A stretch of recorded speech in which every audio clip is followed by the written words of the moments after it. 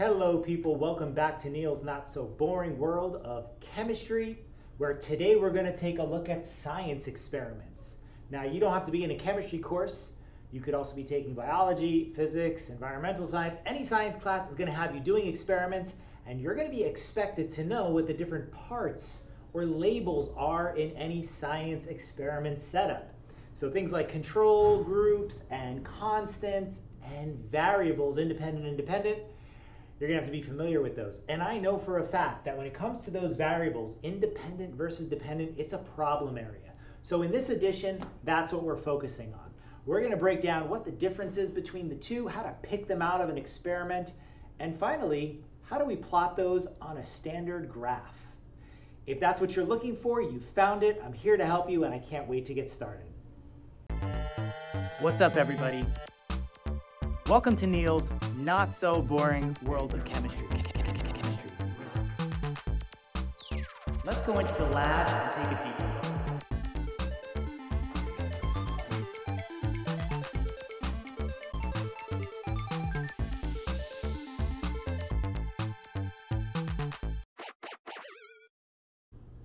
When looking for variables in an experimental setup or description, it's best to actually remember what the word variable means. If we look at the word, we can see the root of it is vary, which of course means to change.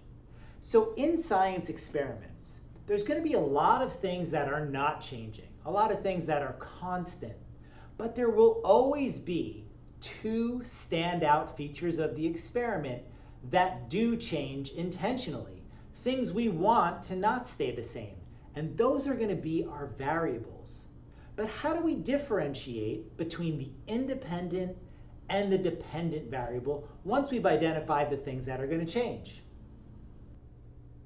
To understand the difference between independent and dependent variables, or the two things that change in an experiment, we should just really look at a simple experiment and start from there. So the experimental question that I'm investigating with this experiment is, how does changing the type of wax you use to make a candle affect the time it burns for? So again, how does changing what the candle is made of affect its burn time? Now, I'm choosing 3 different materials to make my candles out of. One is going to be made out of beeswax. The second candle is going to be made of something different, what we would just call normal wax or paraffin. And the third candle is going to be made of a wax product that's derived from soy. So do you notice that the 3 candles are made up of different substances? I changed the type of candles I'm using in this experiment. Remember, to change is to vary. So this is a variable. The type of wax I'm using is one of the variables in this experiment. And because I've decided to change it, I have intentionally manipulated it. Before the experiment even starts, it's part of my plan to make sure the type of candle is changed. That makes it the independent variable. The independent variable is always the thing that's changing according to the scientist's intention, what they want to change, the way they're setting up the experiment, such that that one thing is different amongst, in this case, the candles. So what would the dependent variable be? So if our independent variable is the material that we've chosen to use to make our candles, we manipulated what these candles were going to be made up of. What's our dependent variable? Well, let's remember our experimental question. We want to know how burn time is affected by the composition of the candles. In other words, do candles burn faster or slower depending on what they're made of, and which burns the fastest and which burns the slowest? So if you think about it, the burn time is also going to change. It's not going to be the same. We can see here from my drawing that the beeswax candle seems to be burning much slower than the wax and the soy. So we would say that that burn time is our dependent variable. Now, how would we know how long it takes for these candles to burn? Well, we would have to take measurements. We'd have to use a stopwatch. We would be collecting data. Dependent variables are always the thing you're going to measure. In this experiment, it's the amount of time it takes to burn. In another experiment, it could be a mass measurement or a temperature measurement. Anytime you're measuring something, the data you're collecting, that's always going to be the dependent variable. Now we can put it into sentence form and connect the two ideas. The amount of time the candle burns for depends on the material it's made of. The dependent variable depends on what the independent variable is. So from this, you can see how we put those two ideas together. We've got our independent variable, which we choose, which we intentionally manipulate, and we've got the dependent variable, which is going to change based on which scenario we have, and we're going to be able to measure it, and it's going to generate data. Let's walk through another experimental design scenario to see if you're getting the hang of this. Now, in this experimental design, the question is, how does the amount of water affect the ability of tomato plants to grow? How does the amount of water added affect how well tomato plants can grow? So my setup here is pretty simple. I have 3 pots of the same size. They contain the same type of soil, the same amount of soil, and each of them have about 5 tomato plant seeds in them. And all the seeds are exactly the same breed of tomato plant, if you will. So it looks like everything is the same with one exception. I've decided to manipulate the amount of water I'm going to add. In this setup, I'm only going to water the plant once a day. In my second experimental setup, I'm going to water the plant twice a day. And in the third setup, I'm going to water it 3 times a day. Now I'm going to make sure I use the same type of water, and I'm going to increase the amount of water in equal volumes. In other words, if I give this plant, I don't know, 30 mLs of water, I'll give this plant 60 and I'll give this plant 90. So I'll try to make it all sort of equal and balanced. So what's the independent variable in this scenario? Take a second, think about it, pause the video if you need to, and let's see if our answers match. The independent variable, remember, that's the thing me, the scientist, the botanist in this case perhaps, is choosing to manipulate. I've chosen to manipulate the amount of water. The amount of water is varying. It's certainly a variable, right?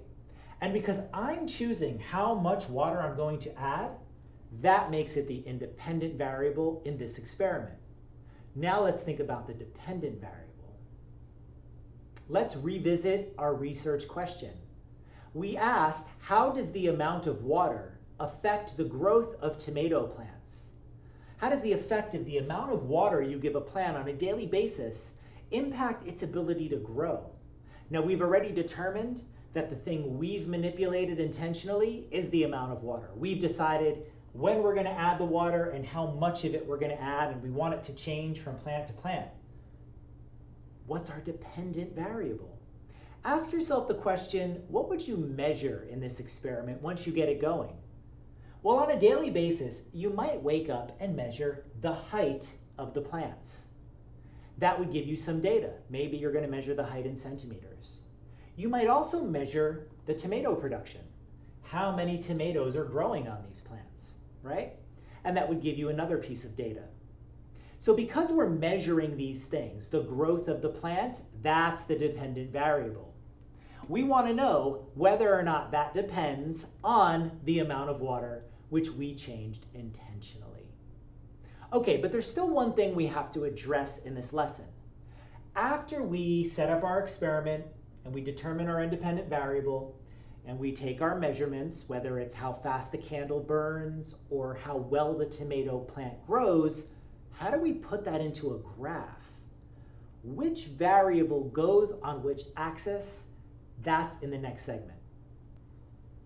So in an effort to make this whole concept easier for you to remember, we're going to use a mnemonic device that was once taught to me. It's dry mix, and it stands for dependent responds y-axis. So our dependent variable is always the thing that responds to the change we made intentionally, the thing we manipulated. So in our examples, right, the dependent variable was like the melting time of the candle or the growth of the plant. And those are always going to go on the y-axis of the graph. So the y-axis is the vertical plane of our graph. Now mix stands for manipulated is independent, and that's going to go on the x-axis. So our independent variable is the thing that we manipulate, the type of candle we're using, the amount of water we're adding to the tomato plant, and we're always going to plot that on the x-axis of our graph. So let's take the two experiments we used, the candle experiment and the tomato plant experiment, and let's actually put those different variables on their appropriate location on a traditional graph. Beginning with our candle experiment, we would want to put the burn time, which is our dependent variable, on the y-axis. And notice that because it's a measurement, I would want to put the units of measurement in parentheses. In this case, it would probably be hours. On the other hand, my independent variable, the thing I manipulated, was the type of candle, and that's going to go on the x-axis. Okay, now let's look at the tomato plant setup. In this experiment, we said the dependent variable was the height of the plant. And so that's going to go on the y-axis, and we're going to have the units of measurement, which would likely be centimeters, in parentheses. On the other hand, the independent variable that we chose and manipulated was the amount of water that was added. It would be reasonable to think that that would be measured in milliliters, so we have the unit there. All right, if you understood this video, you should be equipped and ready to answer some practice questions, so let's get into it.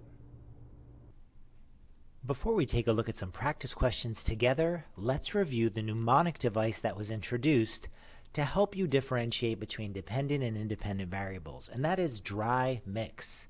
Dry stands for dependent responds y-axis. The dependent variable is the thing that we're measuring, and we're expecting it to respond to the thing that we've changed intentionally, which is our independent variable.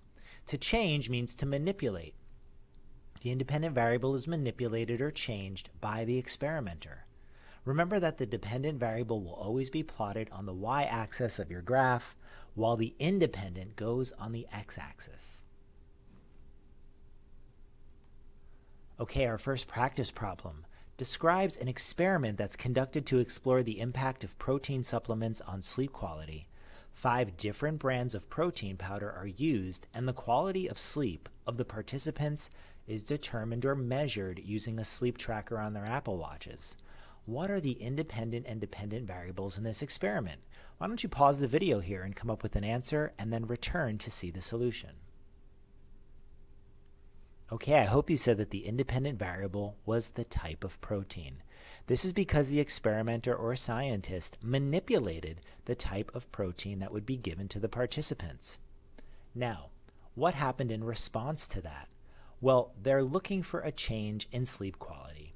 This would be the dependent variable. Okay, in our second practice problem, we have a botanist who wants to investigate the effect of different colors of light on the growth of mold. She uses 5 mold samples of the same species, which are all approximately the same age and size. She places one of the molds in white light, another one in blue light, a third in green light, a fourth in red light, and finally, one mold sample is in complete darkness.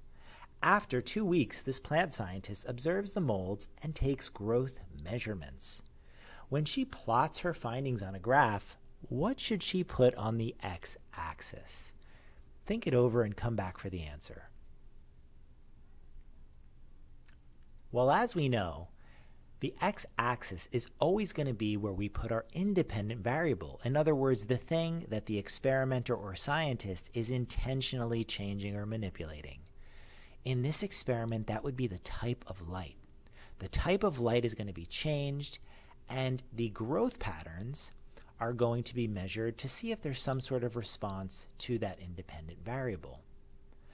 That's going to conclude this video, everyone. thank you for watching, and I do appreciate all the ways in which you support the channel, like commenting, liking the videos, and subscribing. I'll see you in the next edition.